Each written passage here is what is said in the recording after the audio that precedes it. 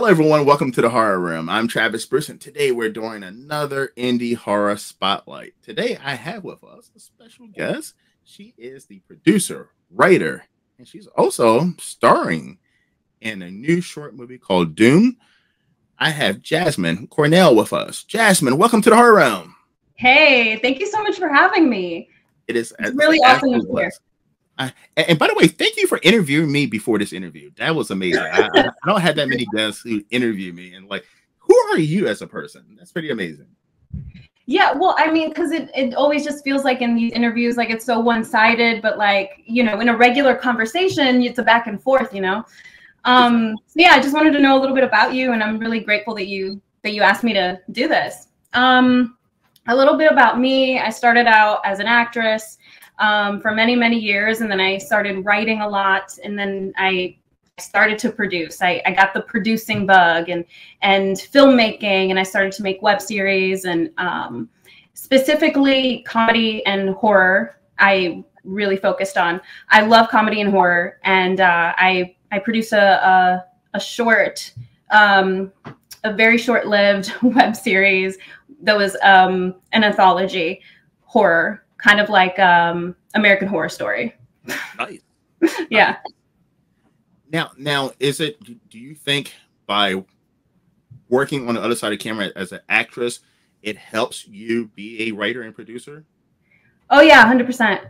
I think acting is very emotional and intuitive thing, and you know, you may not think of it that way, but writing is also emotional and intuitive, and you're kind of following the emotional through line, and you're following all the way through to like real emotional beats that come naturally, and then you kind of go back and kind of polish it up. And then when it comes to filmmaking, you got to trust your gut. And I learned that from acting.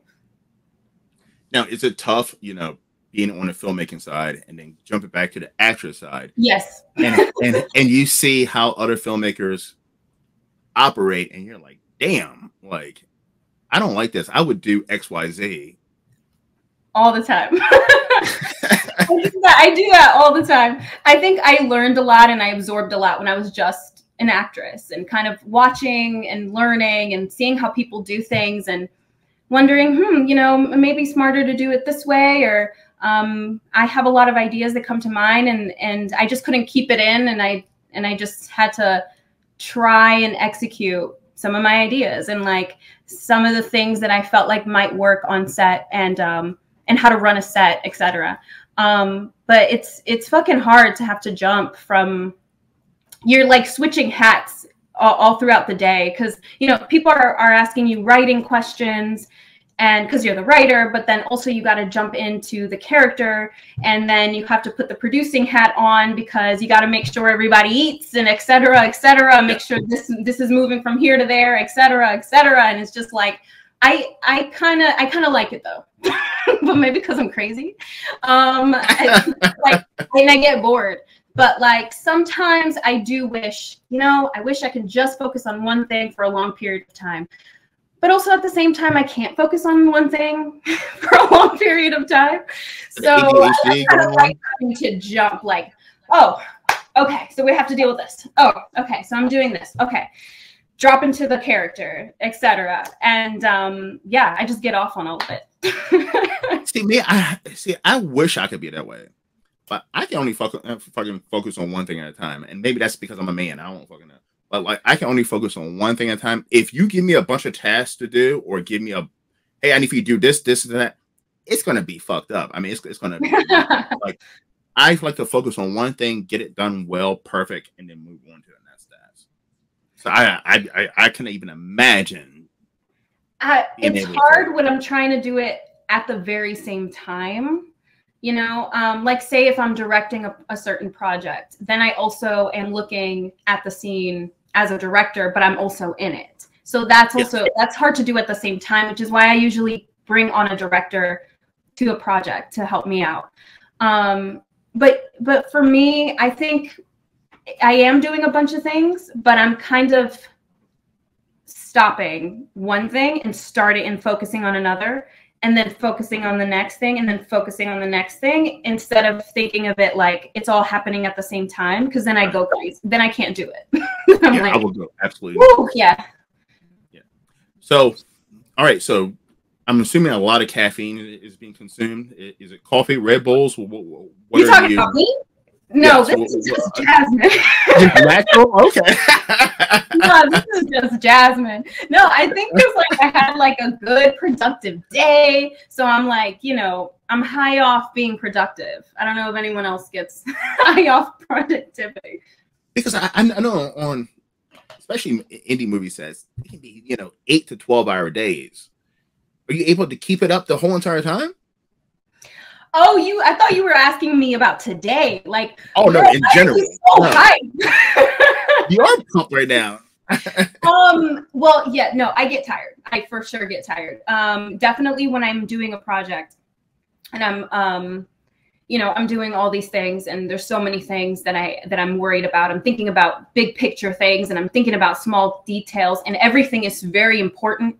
So then when I am focused, like in the moment, trying to be in the moment, focused on all these things, by the time we get to the end of the shoot, like I'm done, like dead, dead. I have to recover. It feels like I have to take at least a few days to kind of recover from doing a shoot. If it's more than one day, especially. Now, how do you recover after a day on a shoot? Because like I can imagine your brain is going 100 miles per hour thinking about the next day or thinking about things that happen. So how do you, when you get have home, no idea. How do you shut that off, or do you shut it off? No. I think part of it is probably my ADHD. It's very hard for me to relax. So on those days when it's like that, my brain won't shut off, because even when the day is over, something comes to mind where I have an idea, like, oh, we need to remember to shoot to add this shot to the next day. We need to make sure that I do whatever it is, and or even if it's just like an extra thing that comes to mind where I'm like, oh, this would be a really great idea if we also did this. Or say I'm like problem solving. There's like constant problem solving happening in my brain. Like maybe we did a shot and it just wasn't, it didn't hit the way I needed it, And so I'm like, we'll fix it in post. But then maybe I get an idea, and the next day we shoot a different way, and it's great. But it's just like also but that's why I get so tired, because my brain will be and then like I don't get it. I'm the same way. Yeah. It's hard for me because I have a full-time job, and then I do this. I told you I do somewhere between 3 to 4 interviews a day. Yeah, which is a lot. And then I have my personal life. So, but it's hard for me to turn my brain off with work and the interviews, the channel, in my personal life, because I'm thinking about, oh my goodness, I gotta ask this person. I'm thinking of ideas for the questions during the interviews, or my phone is ringing. Hey, can I get an interview? Like it never stops. Yeah. So. I mean, you're doing a lot. Is it like a 9-to-5 kind of job? Yes. Like 5 days a week? 6 days. 5, sometimes 6. Yeah. And I couldn't do it. That's and then you have to do these interviews. Yeah, and then you have to do these interviews and be present with the person, so wherever to go next. Correct. And you got to be. I mean, you have to come on. You got to be somewhat entertaining. You got to be. I wish I had as much energy as you right now. I wish I had as much energy as you right now, but like you have to be ready to go, and like there's no slouching. I mean, this will be online forever, unless you take it down. Forever. Or unless somebody. Delete it. Yes. All right. So you do have a new short film that's right now is pre-production. Pre-production. It's called Dune. Tell us a little bit about Dune. Doomed is a script that I wrote. It's a short horror film I wrote during the pandemic, and there was a lot of grief and a lot of feeling trapped during the pandemic. And I think, and looking back, I think that's probably where the script kind of poured out of me. It's about a girl who loses her sister, and on the anniversary of her death, she decides to go check out the haunted house. They used to walk around as kids. They never went inside the house, but she thought maybe it would be a nice way to honor her sister if she went into the house and like, hey, I'm actually gonna do it, even though you're not here with me physically. And it's just a way for her to feel closer to her sister.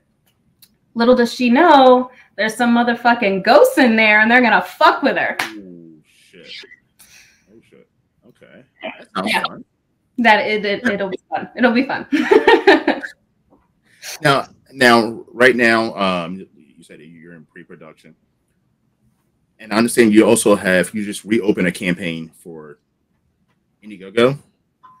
I did GoFundMe this time. GoFundMe, okay. Mm-hmm. Okay. So, by the way, the link for that bad boy is down in the description box, so definitely click that shit. Yes. Yeah. Now, do you got any fun perks for any supporters? Yeah, I have perks. They range from, keeping people in the loop for like the smaller kind of donations, all the way up to like possible executive producer credit, signed posters, screenings to the future screenings of this film, and also other things that I'm producing, and free tickets to, I have a sketch comedy show that I do regularly at a theater here in New York City. And if you are in New York City, and depending on how much you donate, you could get free tickets to that show. Nice. And I have multiple shows throughout the year, so there's multiple chances to go. Okay. Definitely. So please check that out. Now, do you know when you're thinking about filming? Soon, like a couple months. Couple months. All right. So we're looking at spring, summertime release. I'm thinking, I haven't set the time frame yet for the release. There's a couple things that I'm in post-production for right now that I am really focused on, and one of them is called Witches Are Bitches, and it's like a comedy fantasy horror thing which will be released during October. And Doomed, I definitely wanted to release it around October at least, or in October. So I'm thinking about probably saving it until next year, even though it's not going to take a whole year or over a year to be in post-production, but I'm thinking about, I'm not sure when I'm going to release it. Okay. So what got you into horror? Because you've done you're big into horror. What got you into horror? I mean, did you grow up watching Goosebumps? Did you watch Are You Afraid of the Dark? I mean, I think when I think back when I was younger and like what I was interested in, I was really always interested in these kind of darker themes and just horror. And like, I wasn't allowed to watch horror when I was younger. My parents were religious, and demons in the movies means demons in real life. But I kind of just would seek it out secretly. So I think that might be part of it too. It's like it's something that's forbidden almost. But then now in my adult life, I'm like, gimme. Now I'm allowed to have as much as I want of it, and I create it. I don't know. I was always just naturally drawn to that. So who are some horror filmmakers that you get inspiration from? Whew. I mean, obviously Jordan Peele, right? I mean, with the comedy and the horror that I do, like, I want to be Jordan Peele. I mean, there's just like so many. What are your favorites? Mine? Yeah. I like throwing it back to me. I love John Carpenter. And I love Wes Craven, of course. But someone I love that, I feel like most people don't give that much love to, and that's Eli Roth. I'm a huge Eli Roth fan. So I'm a huge Eli Roth fan, because you know why I like Eli Roth? Because he puts you in real world situations where, which this could really fucking happen, I feel like, I mean, Hostel is like one of my favorite. Sorry, you kind of like paused a little. I didn't hear a lot of what you said. Oh, okay. Let me repeat that. And then I was kind of clicked because I didn't really. I was like, "Wait, is he frozen?" And then you're moving. I was saying, I'm good now. God, it would be so great if we could do this in person. I've done a few podcast interviews, and I'm like, can someone ask me that where we can do it in person? Because like, it's just this, ever since the pandemic, like I'm just this freaking internet shit, man. But video stuff, man. I don't care what video streaming, what's called. They're all shitty. Like, yes, oh my God. They're all shitty. And like, you have the best internet ever. Like, and they're all shitty. Like every single one of them. Like, I'm using StreamYard right now. I'm not bad mouthing StreamYard, but like they're all shitty. And no, I'm just kidding. I've used Skype, Zoom, and like each and every one of them, like they freeze up or like something, or it's a bad echo. It's a pain in the fucking ass. And I agree with you. That's my ultimate goal one day, is to have a studio or something, and people can come in like Oprah or something, Yeah, because it just happened for so long and then you were like stopping and starting, and those moments where you're like, should I just pretend like I'm listening, or that's what I do. I'm sorry, I should have done that. I had that happening so much. I'm like this. But then I felt like it got quiet, and I was like, wait, but is he talking? Is he not talking? Do I respond? But what did he say? How as long as they're still moving? I don't know what he said. Like as long as they're still moving, I just go like this. Yeah, if they go, then I'm like, hello. Yeah, that's funny. Yes. Anyway, I don't remember what we're talking about. Oh, but Eli Roth. I love Eli Roth. Yes. Real life situations that I personally, I was like, oh, I could have definitely been in that situation and got killed. So I mean, that's why I like Eli Roth. I love horror also. This is what's coming to mind too, because recently I've been feeling kind of like a couple of days ago, I was feeling kind of anxious, and for some reason I was like, fuck, I need to watch a horror movie. I need to watch some horror. And for some reason that got me out of my head. That made me feel, and then when you're able to escape for a little bit from your brain, you're able to come back and feel better. And that's another reason for sure. And then I love looking at situations and be like, well, I would do this and I would do that. That's what I do. And I also like watching, by the way, I would never ever say any names. I like watching bad horror movies, like like terrible horror movies that are like the Sharknadoes and stuff like that. I don't know if they're purposely done bad, but like it's like Sharknado. Yeah, it's like I like watching those bad shark horror movies and those crazy clowns and stuff like that. That has no story. It's just something crazy. It's basically comedy. I mean, yes, I love those. It's entertainment. Yes. Who are we to look down on entertainment if we are entertained? Exactly. And it doesn't have to be high produced or anything. I love a good old, every once in a while, I love going to Tubi and finding the worst poster I can find and the worst trailer I can find and sit back and enjoy it. Really? Yeah. I should try doing that. All right, next time I'm feeling anxious and I need to watch some horror, I'm gonna do that. But that's what I was doing with my show before I started doing interviews. I would go on TV and find what looked like the worst horror movie possible. Just the poster, the title, and the description and the trailer. And I will watch it and I will review it on a Tubi level. Not on I would give it a Tubi grade. Bad movies. I love. Like, I grew up on watching the Mystery Science Theater stuff and watching them goof on low-budget B horror movies. I love it. I love them. Trolls, I watched recently. Trolls 2. Trolls is amazing. Trolls 2 is a classic bad movie. I watched it many years back, and then recently I was like, let me watch a few clips of this. I need to laugh. I don't know. I need some inspiration. You gotta watch one. It's streaming on Tubi. Veloster Pastor. Veloster Pastor. You have to watch it. Veloster It is. Pastor? Yes, it okay, is. Okay. Let me just guess what it's about. Okay, so it's a velociraptor who's also a pastor in modern times.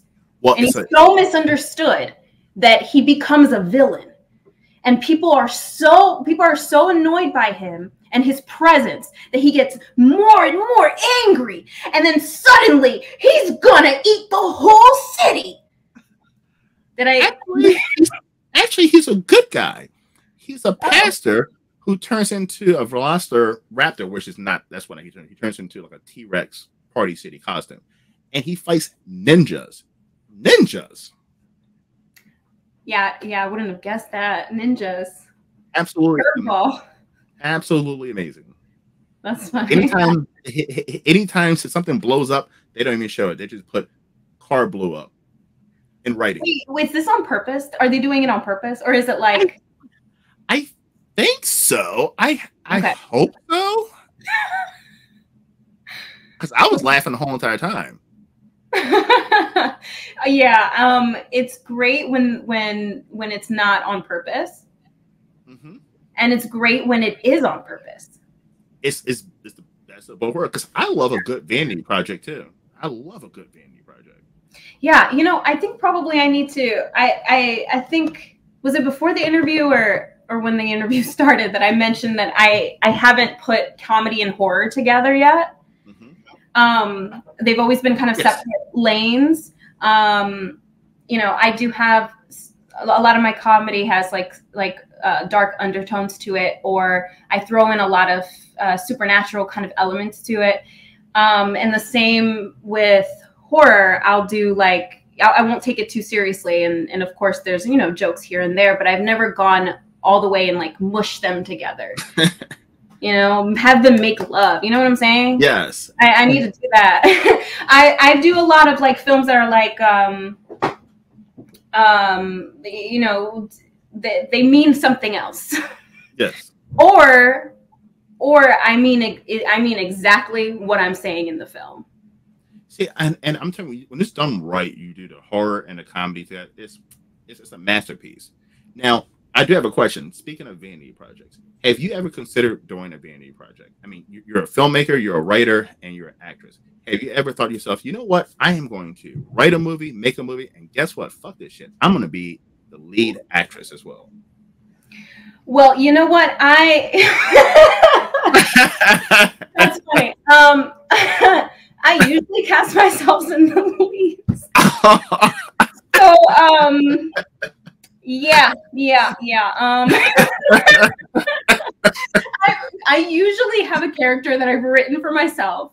And when I started out as an actress, there was a lot of time of me just trying to get into the room and trying to prove what I can do and trying to prove myself all the time, begging to be seen by the right people. And then when I started creating my own work, I was able to do that as well as an actress. I can highlight myself. But I don't think of it so much as vanity, because I do care about all of the whole picture and everyone else involved and the other character's story, etc. But you know what? Fuck it. It's all about me, okay? It's about me. Thank you. Listen, honesty is what's important, okay? Yeah. We're not judging you. This is in indie horror. We're non-judgmental. It's a vanity project. We're not going to judge you for making it. Okay. And it does. A lot of my shit does feel like vanity projects, because to a certain extent, but I feel like I write so much from my soul, and it's just something that just needs to come out, and I need to create it. I need to make it and put it to, I have to put all the pieces together. And one of those pieces is, executing something as an actor. And I, say, oh, I know that as an actor will be challenging, but I think I can do it. And, I like putting the pieces together and then using all my capabilities to do that as well. That makes sense. Well, I mean, yeah, that makes sense. But I mean, so it doesn't sound like necessary what you're doing as vanity project. At the same time, I don't know. I mean, but in order to be a vanity project, though, you have to, as a lead actress, you have to have people constantly say, "Wow, she's the most beautiful woman in the world. Oh, she is the smartest woman in the world." Like it has to be that has to be said throughout the whole entire movie. Okay. Okay. I definitely don't play those kind of characters. Okay, good. Except maybe Shazmin, the Life of a Pop Star. If you haven't seen it, if anyone's watching this and wants to see Shazmin, the Life of a Pop Star, it's about a coked out pop star, and it's in the vein of like the reality shows, and she's making her next upcoming album, and she's on coke the entire time. So she likes to hear how great she is. Now, what's that called again? Shazmin, the Life of a Pop Star. Okay. Not I don't her, think but that's more of being a diva. I think yeah, there's a difference between being a diva and being vanity. Like, for instance, Steven Seagal, all his movies are vanity projects. I don't know. I'm not a huge Steven Seagal fan, but he has written in his contracts where he can get hit. So he's doing a billion fight scenes in a movie, and he never gets hit once. So he literally is no scratches, no bruises, no anything.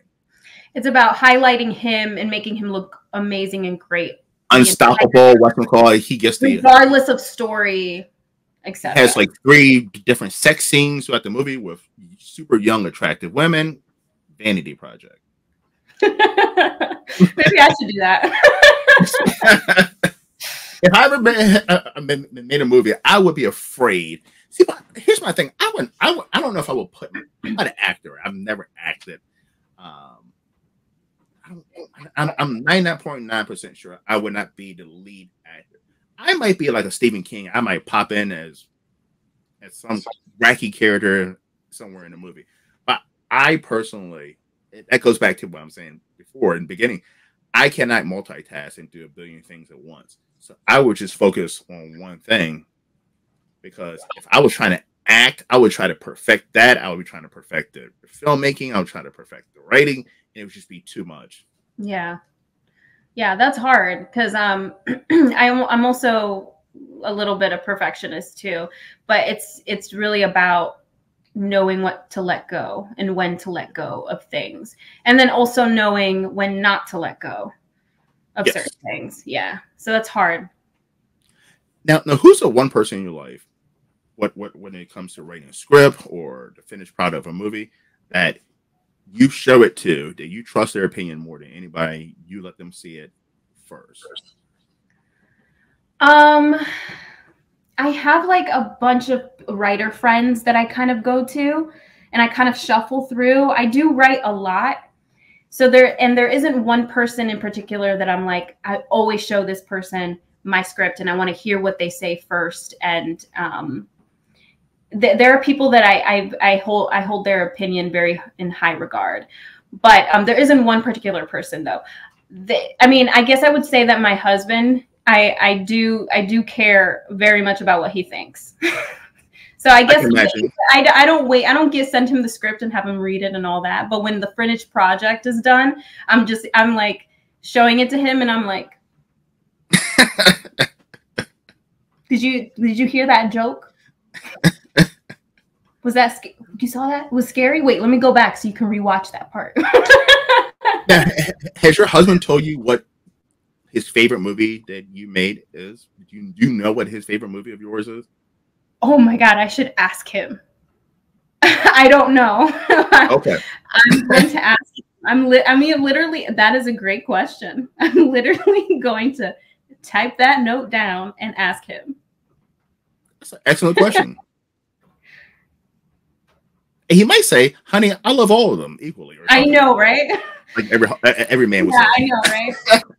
No, he's pretty honest, which is why I do care about his opinion a lot. But there's also other people that are doing who are kind of doing what I'm doing, and I do write a lot of. I'm trying to get better at writing TV pilots, and I want to pitch TV shows. I write a lot of short scripts, and I write a lot of web series. And there's other people who are doing exactly those things and know say they, I feel like they've progressed further than I have. And so I definitely reach out to those people and be like, hey, am I doing this right? Like, Yeah. Hey, I want to be where you are. What do you think about this? You know? I agree. Yeah. What you spoke of, I like when I say indie horror people stick together. I recently saw something and I had to speak up about it. I saw a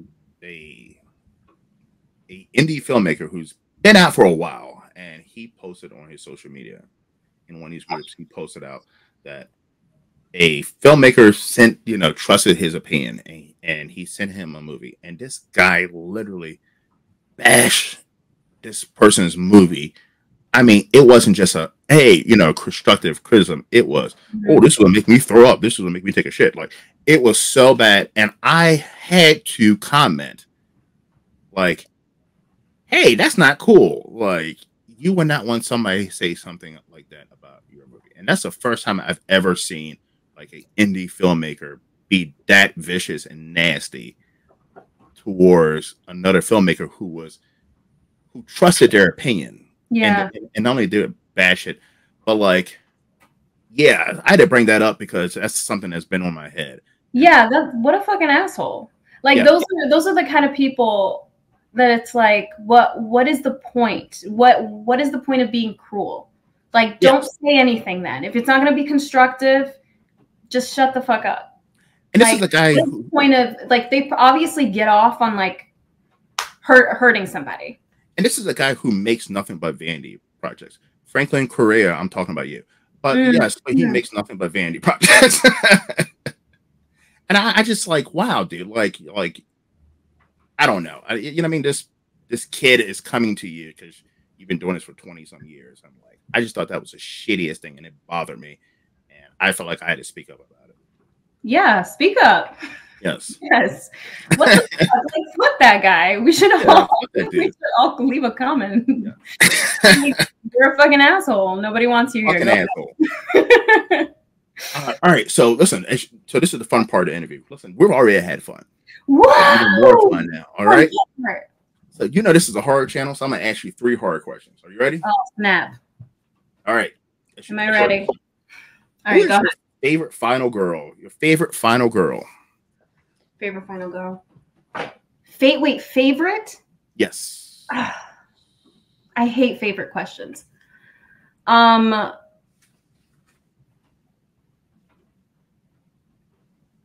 Okay, so this is not my favorite, but okay. I'm gonna say this is my favorite right now because I just recently watched the last 2 Scream movies. Okay. Sidney Prescott. I mean, Sidney Prescott's a great one. Amazing. But there's so many. Okay, no, I'm gonna go with her because I watched those. I recently watched the last 2 Scream movies, even though she was not in the last one. Yes. The most recent one. I'm gonna go with her because she's a fucking badass. She's my second favorite one behind Laurie Strode, Jamie Lee Curtis. Oh my god! You put me on the spot. I should have said her. Yes, I changed it. I changed it. All right. Here's the next one. Who is your favorite? You ready? Okay. Okay, go ahead. Horror villain. Horror villain. Favorite horror villain. I was going to even make it even harder and say of color, but let's just say all women. So that makes things so much more difficult, right? Because yes. let me not get started on that tangent.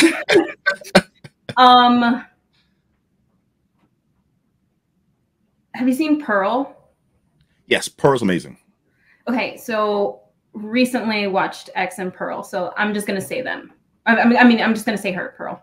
Pearl. But there's so many other ones. There's so many other ones. I did a top 5 ranking. And Pearl, I want to say she was number 5 or number 4 on my list. I love Pearl. I love X. Who's your number 1? What was my number 1? I think my number 1 was Salma Hayek in From Dusk Till Dawn. She played this vampire chick with the snake. I think that was my number 1. It was either that or Natasha Hendrick from Species. It was But you one of know, those. the rankings and like picking the favorites, for me, it always changes. Like it changes with how I feel. It changes with what I've recently watched because I forget things and things leave my brain. And until I'm reminded of it and I'm like, oh, this is my favorite. But then it just changes all the time. And it's like, why choose? All right, well, I'm gonna hit you with a hard question. You ready? You thought those two shit. was hard, but this is hard. Oh, all right, so a big movie company comes up to you. They're gonna back up the Brinks truck. All right, you ready? And they want you to do a reboot of an iconic horror movie with an iconic horror character. But this time, instead of being a male, it's now going to be a woman. Who is it going to be? I'm pretending like this is real. Anxiety. What will I choose? You got Freddy, you got Jason, you got Michael Myers, you got Leatherface, you got tons of them. Okay. I'm going to choose Leatherface. Yes. I'm going to choose Leatherface because I'm going to turn it around and plug one of my horror movies. Okay, go ahead. It's called Raven. It's a short film. It's on YouTube. You can watch it now. And you know what? I'm not going to say more about it because I'm going to say Leatherface and then you're going to start watching the movie and you're going to be like, what does this have to do with Leatherface? But then you might make the connection. So I'm going to just leave that for you. Okay. By the way, Jasmine's YouTube channel is down in the description box too. So please go and check that out and hit that subscribe button for her. Yes. I have a new production company. It's Simmering Fire Productions. Hopefully we link it down there. And that's where all my new stuff will come out. I used to have a specifically horror company where I just produced horror content. But now it's under this new banner of Simmering Fire Productions. I'm going to have comedy and horror. So sweet. Yeah. All right. So Jasmine, where can everyone find you? You can find me on Instagram or Facebook. Instagram, I'm more active. At Jasmine Cornell. And you can also follow my company at Simmering Fire Productions. Or you can, and hey, you know what? If you're in NYC or in the surrounding areas, come watch one of my sketch comedy shows and follow at A Series of Unfortunate Folks. Sweet. Listen, everybody, follow Jasmine and look out sometime next year for June. You can watch other shit though right now. But there's other shit now and there. There's a movie called Raven. There's a movie called Raven that has nothing to do with Leatherface, apparently. You might be able to put the connection together. I'm gonna check it out and see if I can. Maybe. Yes. I was gonna say something else and I forgot. Okay. That's that ADHD. Yes. Boom.